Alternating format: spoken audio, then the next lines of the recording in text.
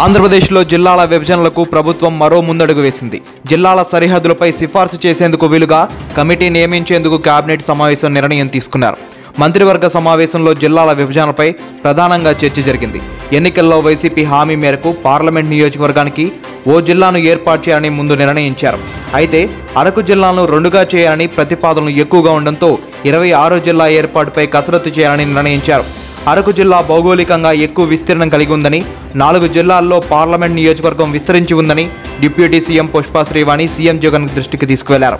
ఈ నేపథ్యంలో అరకును 2 జిల్లాలు చేసేందుకు అధ్యయనం చేయాలని ముఖ్యమంత్రి అధికారులను సూచించారు. ప్రభుత్వ ప్రధాన కార్యదర్శి నేతృత్వంలో జిల్లాల కమిటీ ఏర్పాటవుతుంది. CCLA కమిషనర్, GAD సర్వీసుల సెక్రటరీ, ప్లానింగ్ విభాగం సెక్రటరీ, ముఖ్యమంత్రి కార్యాలయం నుండి ఒక ప్రతినిధి సభ్యులుగా ఉంటారు. ఈ కమిటీకి కన్వీనర్గా ఫైనాన్స్ ప్రిన్సిపల్ సెక్రటరీ ఉంటారు.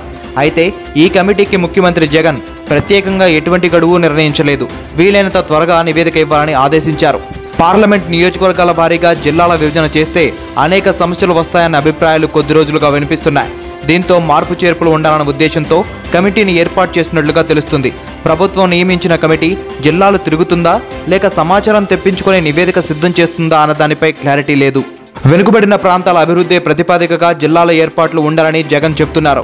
దీంతో ఇప్పటికే తమ ప్రాంతానికి జిల్లా కేంద్రం రావాలంటే తమ ప్రాంతానికి రావాలని ప్రతి జిల్లాలోనూ 4-5 చోట్ల నుండి డిమాండ్లు ప్రారంభమయ్యాయి.